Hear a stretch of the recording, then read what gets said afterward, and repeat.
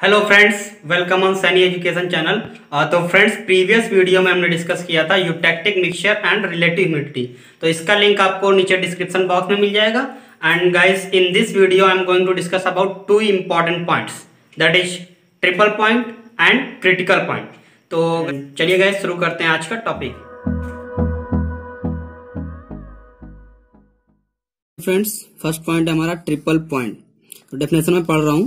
The temperature and pressure at which a substance can coexist in equilibrium in the liquid, solid and gaseous states is called the triple point of that substance। कुछ नहीं है, triple point क्या है? एक ऐसा temperature और pressure, एक ऐसा टेम्परेचर और एक ऐसा प्रेशर जिस पर हमारा कोई सब्सटेंस जो है वो सॉलिड, लिक्विड, गैस तीनों फॉर्म में एग्जिस्ट करे, तो उसी टेम्परेचर और प्रेशर को हम क्या बोलते हैं? Triple point. ट्रिपल से क्लियर है, सॉलिड, लिक्विड एंड गैस तीनों फेज में जब कोई हमारा सब्सटेंस इक्विलिब्रियम में हो जाए तो उस पॉइंट को हम क्या बोलते हैं? Triple point. ठीक है। फॉर एग्जांपल, अगर हम वाटर की बात करें तो देखिए लिखा हुआ है the triple point of pure water is 0.01 degree Celsius temperature and 4.58 mmHg of pressure. तो अगर वाटर के हम ट्रिपल पॉइंट की बात करें तो वाटर का जो ट्रिपल पॉइंट होता है तो वाटर के लिए 0.01 डिग्री सेल्सियस टेम्परेचर होना चाहिए और इतना एटमॉस्फेरिक प्रेशर, एटमॉस्फेरिक नहीं, mmHg मर्क्यूरी प्रेशर होना चाहिए। ठीक है। तो इस टेम्परेचर और प्रेशर पर जो वाटर है वो वाटर तीनों फॉर्म में एग्जिस्ट करेगा। लाइक जैसे सॉलिड फॉर्म में भी होगा वाटर, आइस के फॉर्म में भी दिखेगा आपको, और गैसियस फॉर्म में उसकी वेपर उठती हुई भी दिखाई पड़ेगी, और लिक्विड फॉर्म में भी वाटर होगा। तो ये जो टेम्परेचर और प्रेशर है ये क्या है? वाटर के लिए ट्रिपल पॉइंट है। ठीक है। तो आपको इस डायग्राम में दिख रहा होगा, यहाँ पर जो वाटर है वो तीनों फॉर्म में एग्जिस्ट कर रहा है। देखिए, आइस फॉर्म में भी वाटर है, नीचे लिक्विड फॉर्म में वाटर है, और कुछ कुछ वेपर फॉर्म में भी उठ रहा है।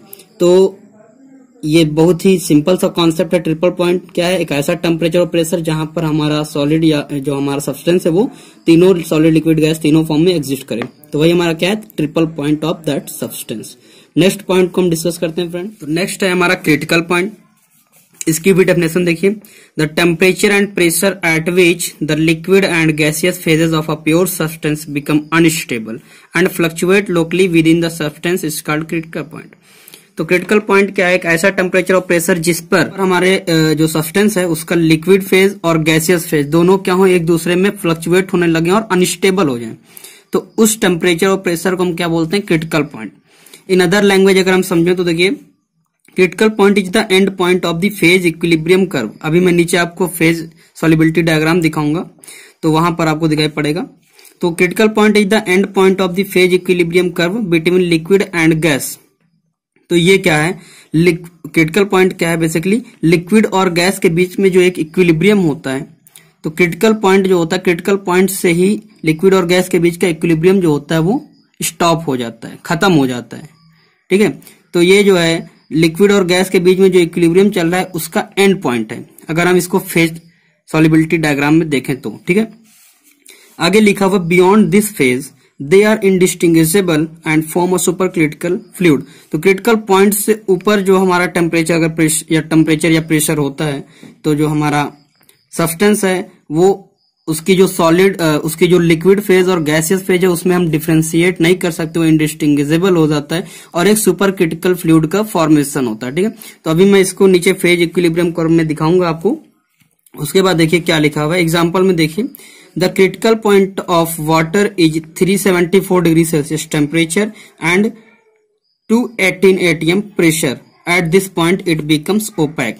तो अगर हम वाटर की बात करें तो इतने टेम्परेचर पर और इतने एटमॉस्फेरिक प्रेशर पर जो हमारा वाटर है वो ओपैक हो जाता है। ओपैक का मतलब क्या होता है? अपारदर्शी। वाटर बेसिकली क्या होता है? वाटर बेसिकली ट्रांसपेरेंट होता है, हम उसके आर पार देख सकते हैं, बट इस क्रिटिकल पॉइंट पर यानी इतने टेम्परेचर, इतने प्रेशर पर अगर हम वाटर पर इतना टेम्परेचर और प्रेशर अप्लाई कर दें तो वाटर क्या हो जाएगा? ओपैक हो जाएगा। मींस उसका जो लिक्विड फेज है वाटर का और जो गैसियस फेज है वो दोनों आपस में फ्लक्चुएट करना स्टार्ट कर देंगे। उसमें मतलब फ्लक्चुएशन का मतलब होता है उतार चढ़ाव होना। ठीक है। तो अनस्टेबल हो जाएंगे और हमारा एक सुपर क्रिटिकल फ्लूइड का फॉर्मेशन हो जाएगा। ये आप देखिए फेज इक्विलिब्रियम कर्व है लिक्विड और गैस के बीच में। तो यहां पर देख रहे हैं इस एक्सिस पर क्या हमारा टेम्परेचर है और इधर एक्सिस पर क्या हमारा प्रेशर है। ठीक है। तो यहां पर जो ये पॉइंट आप देख रहे हैं ये ट्रिपल पॉइंट है, लिखा हुआ है यहाँ पर, ये ट्रिपल पॉइंट है। मीन्स ये आप देख रहे हैं ये सॉलिड है, इधर क्या है वेपर है मीन्स गैसियस फेज है, और इधर इतने में ये क्या है लिक्विड फेज है। तो इस पॉइंट पर ये पॉइंट जो है लिक्विड में भी है, सॉलिड में भी है और वेपर में भी है। और इस पॉइंट पर जो हमारा कोई सब्सटेंस है, मान लीजिए सपोज ये वाटर के लिए हम बात करें, तो यहाँ पर जो टेम्परेचर है वाटर, ये जो टीपी लिखा हुआ है, यानी जो टेम्परेचर है ये ट्रिपल पॉइंट का टेम्परेचर, और यहाँ पर टीपी जो है ये प्रेशर का है, यानी ट्रिपल पॉइंट जो है ये जो प्रेशर है ये ट्रिपल पॉइंट का प्रेशर, और ये जो टेम्परेचर है वो ट्रिपल पॉइंट का टेम्परेचर है। तो यहाँ पर ये जो पॉइंट आप देख रहे हैं ये ट्रिपल पॉइंट है, किसी भी सब्सटेंस का ट्रिपल पॉइंट हो सकता है। और उसके आगे आप जो ये दूसरा पॉइंट देख रहे हैं ये क्रिटिकल पॉइंट है। क्रिटिकल पॉइंट मीन्स इस पॉइंट पर जो टेम्परेचर होगा वो क्रिटिकल टेम्परेचर होगा, CR लिखा हुआ है, ठीक है, सफिक्स में। और यहाँ पर इस क्रिटिकल पॉइंट पर जो प्रेशर होगा वो क्रिटिकल प्रेशर होगा, ठीक है। यहीं से ये जो लिक्विड और वेपर के बीच की ये जो फेज चल रही है, यहीं से क्या हो जाता है, स्टॉप हो जाता है। इसके बाद लिक्विड और गैसियस फेज जो है आपस में फ्लक्चुएशन स्टार्ट हो जाता है और एक सुपर क्रिटिकल फ्लूइड का फॉर्मेशन हो जाता है, ठीक है। तो ये ट्रिपल पॉइंट का, इसको में एक और लैंग्वेज हम बोल सकते हैं, the point eight which critical temperature and critical pressure unite, ठीक है।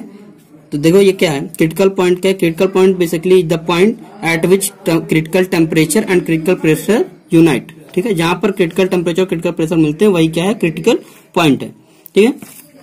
नेक्स्ट हम पॉइंट देखते हैं इसको। तो आइए यहाँ पर हम जो है क्रिटिकल टेम्परेचर और क्रिटिकल प्रेशर को डिफाइन कर लेते हैं। देखिए क्रिटिकल टेम्परेचर में क्या लिखा हुआ है, critical temperature is the temperature above which a gas can not be liquefied no matter how much pressure you apply. तो क्रिटिकल टेम्परेचर क्या है, एक ऐसा टेम्परेचर है जिसके ऊपर, अगर क्रिटिकल टेम्परेचर से ज्यादा टेम्परेचर पर अगर कोई गैस है तो उसको हम लिक्विफाइड नहीं कर सकते हैं। वो मैटर नहीं करता कि हम कितना भी प्रेशर अप्लाई करें, कितना भी हम प्रेशर अप्लाई करें उस गैस को हम लिक्विफाइड नहीं कर सकते हैं, क्योंकि वो एक फ्लूइड फॉर्म में एग्जिस्ट करेगा। तो क्रिटिकल टेम्परेचर क्या है, एक ऐसा टेम्परेचर है जिसके ऊपर अगर कोई गैस है, क्रिटिकल टेम्परेचर से ऊपर अगर कोई गैस है तो उसको हम लिक्विफाइड नहीं कर सकते हैं, ठीक है। यहाँ आप फिर से एक बार फेज सॉल्युबिलिटी डायग्राम में देखिए कि ये जो क्रिटिकल टेम्परेचर है इसके ऊपर अगर कोई गैस है तो उसको हम लिक्विफाइड नहीं कर सकते, उसको हम कंप्रेस कर ही नहीं सकते हम चाहे जितना प्रेशर लगाएं, ठीक है। तो ये हो गई बेसिकली क्रिटिकल टेम्परेचर की डिफिनेशन, ये जो क्रिटिकल टेम्परेचर है यहाँ पर, ठीक है। और नेक्स्ट जो है क्रिटिकल प्रेशर, यहाँ पर देखिए critical pressure is the pressure required to liquefy a gas at a critical temperature. Critical pressure क्या है, एक ऐसा प्रेशर जो रिक्वायर्ड होता है किस लिए, गैस को लिक्विफाइड करने के लिए। कहां पर गैस होनी चाहिए, eight critical temperature. Critical temperature पर जो गैस है उसको लिक्विफाइड करने के लिए जो हमें प्रेशर लगाना है वो है हमारा क्रिटिकल प्रेशर, ठीक है। दोनों पॉइंट को आप ध्यान से समझिए। क्रिटिकल टेम्परेचर क्या है, क्रिटिकल टेम्परेचर पर जो गैस होगी उसको तो हम लिक्विफाइड कर सकते हैं, लेकिन क्रिटिकल टेम्परेचर से ऊपर अबव जो गैस होगी उसको हम लिक्विफाइड नहीं कर सकते हैं, ठीक है। सेम यहीं पर, यहाँ पर देखिए critical pressure is the pressure required to liquefy a gas at critical temperature. जो क्रिटिकल टेम्परेचर पर गैस है उसको लिक्विफाइड करने के लिए जो प्रेशर चाहिए वो है क्रिटिकल प्रेशर। क्लियर हुआ। नेक्स्ट पॉइंट देखिए क्या लिखा हुआ है, the point eight which critical temperature and critical pressure unite is the critical point of the substance. ये मैंने अभी पीछे आपको बताया था कि ऐसा पॉइंट जहां पर क्रिटिकल टेम्परेचर और क्रिटिकल प्रेशर दोनों मिलते हैं वो क्या होता है, हमारा क्रिटिकल पॉइंट होता है उस सब्सटेंस का। जिस सब्सटेंस के क्रिटिकल टेम्परेचर और प्रेशर एक दूसरे से मिलते हैं जिस पॉइंट पे, वो पॉइंट उस सब्सटेंस का क्रिटिकल पॉइंट होता है। नेक्स्ट पॉइंट देखिए, एट द क्रिटिकल पॉइंट और beyond it the gas and liquid phases can not be differentiated. तो क्रिटिकल पॉइंट पर या क्रिटिकल पॉइंट से ऊपर, ठीक है, किसी भी सब्सटेंस की हम गैस और लिक्विड फेज को डिफरेंशिएट नहीं कर सकते, ठीक है। तो ये हमारा बेसिक सा कॉन्सेप्ट हो गया क्रिटिकल पॉइंट का और क्रिटिकल ट्रिपल पॉइंट का। तो ये फ्रेंड्स आप लोग अच्छे से लर्न कर लीजिए, क्योंकि ये जो है एग्जाम के पॉइंट ऑफ व्यू से काफी इंपॉर्टेंट है। और यहाँ से फ्रेंड्स आप स्क्रीनशॉट ले करके नोट्स बना सकते हैं, ठीक है। और अगर फ्रेंड्स वीडियो अच्छी लगे तो वीडियो को लाइक करें, हमारे चैनल को सब्सक्राइब करें और हमें सपोर्ट करें, और हम आपके लिए ऐसी ही वीडियोज लाते रहेंगे। Okay friends, thanks for watching.